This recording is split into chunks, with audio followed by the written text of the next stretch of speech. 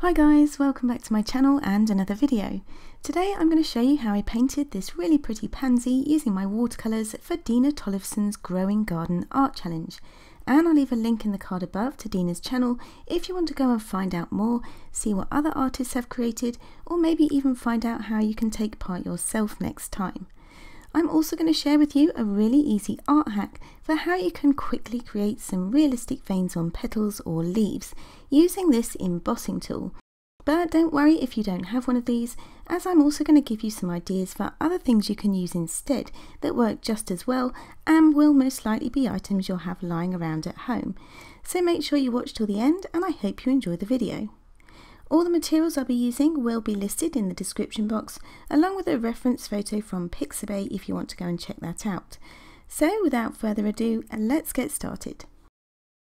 I began by drawing an outline sketch of my pansies on my watercolour paper using a regular HB pencil.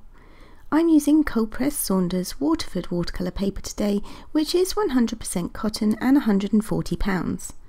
You can use whatever paper you like, but I would recommend using proper watercolour paper for this one if you have it and want to use the embossing technique, as it'll hold up better. If you're unsure though, check first on a scrap piece of paper to avoid any upset later on. So next I tested out which colours I wanted to use in my painting by swatching them out on the side here.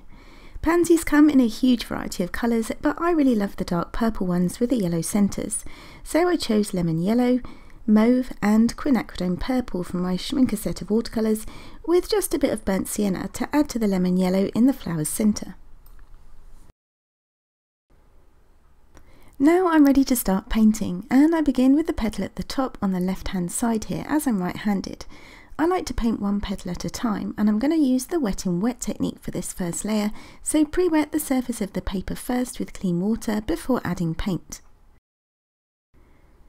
I'm using the Quin Purple to start with and adding it to the wet paper using my size 8 silver black velvet brush. The watercolour bleeds across the area of paper that I've wet, but doesn't spread out across the other petals, so it gives me a bit more control. Whilst it's wet though, I also add in more concentrated pigment to the darker areas of the petal and start to suggest some of the veins in the petals by painting some of the Quin Purple in the direction of the veins. This is just the first layer though, so I'm not going for any detail, but I just wanted to get a feel for it. Whilst the paper is damp, I also add in some of the darker mauve to the centre of the petal as well, and let the colours mix together on the surface of the paper.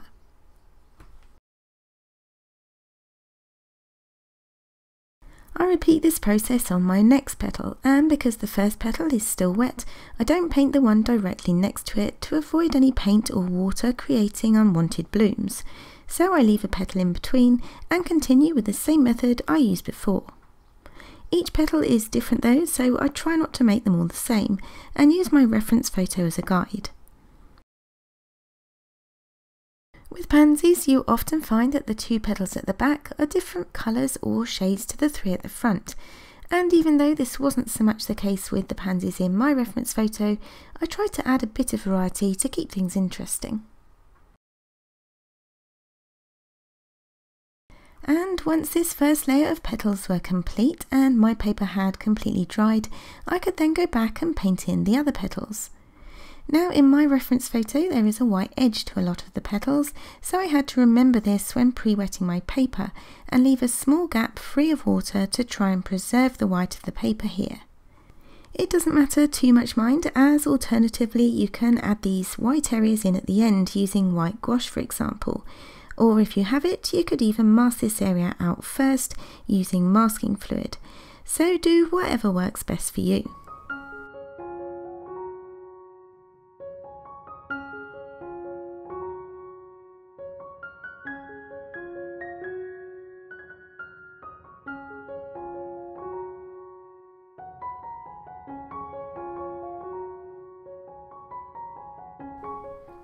Once I painted in all the petals and my paper had completely dried, I switched over to a small size 1 round brush to add in the details to the centre of the pansies.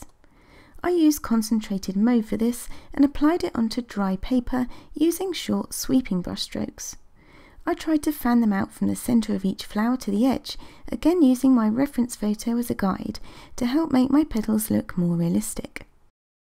But speaking of realistic, I think I did overuse the mauve a bit on the first layer of the petals, as they are quite different to the reference photo, but that's the way it goes sometimes, so I didn't let it worry me.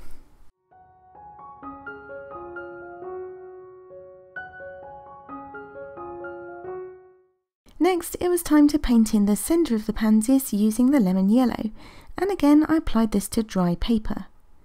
Purple and yellow are opposite or complementary colours, which when mixed together make a muddy kind of brown, so it's really important to bear this in mind if you want to avoid it and keep your colours fresh and vibrant.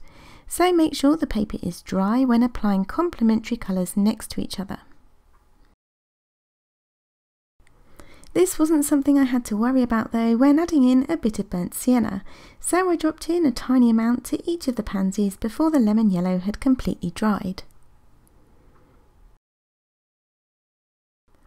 Okay, so with all that done and dry, now I can start to paint in the second layer of watercolour and show you the fun and easy way I added some realistic veins to the petals using my embossing tool.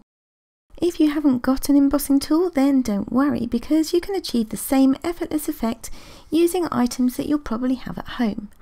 All you need is something pointy to indent the paper with without tearing or damaging it. So you could use the other end of a pointy paintbrush, the edge of a plastic store card, or even a hair grip, for example. So have a look around and see what you can use. But whether you're using an embossing tool or a hair grip, it's worth practicing this technique out first before jumping straight onto your painting, just to get a feel for the amount of pressure you need to apply and so on.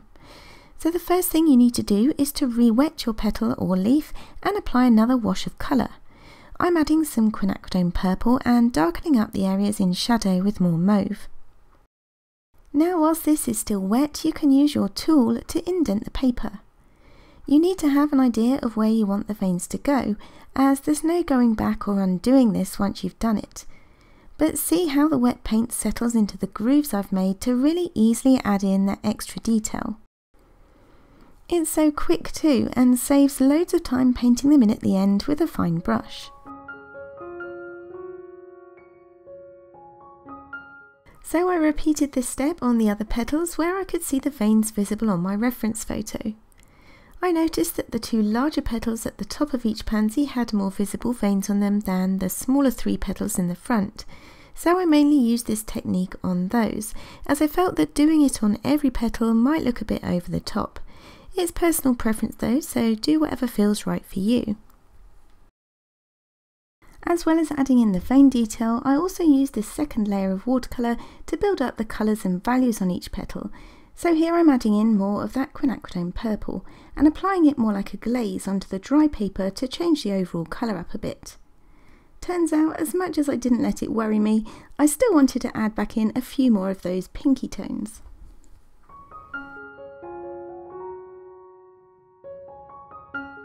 Next, I decided to add further interest by mixing in a bit of ultramarine blue to the edge of the white area within each petal. And I did this using my size 1 brush again, painting onto dry paper. I'd also used a tiny bit of this blue around the yellow parts at the very centre of each pansy, which added more of a greeny colour in the shadow areas here.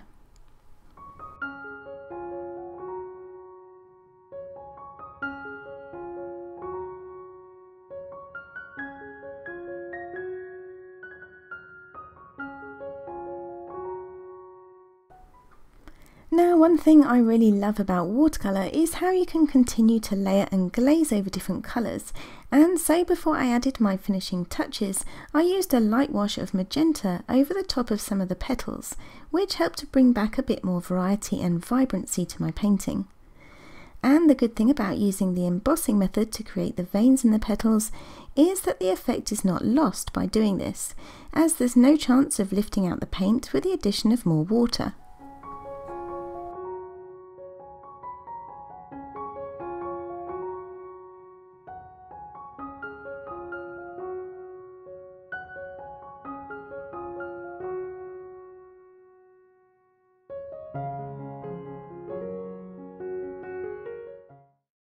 I was happier with the colours at this point, but decided to balance out the detailed petals by adding in a few leaves using the wet and wet technique again and my larger size 8 brush. I mixed some sap green with some of the leftover mauve on my palette to create a more muted green tone and just dropped in some very loose leaves.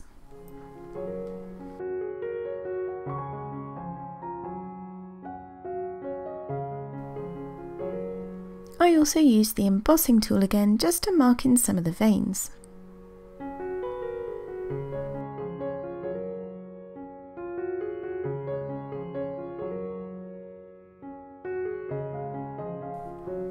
And now I'm switching to a size 1 script liner brush and some opaque white watercolour to neaten up some of the white edges to the petals.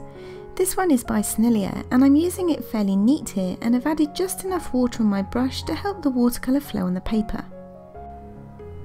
If you're curious about this opaque white watercolour, I have got a video here on my channel where I talk about it in more detail, and I'll leave a link to that video at the end of this one.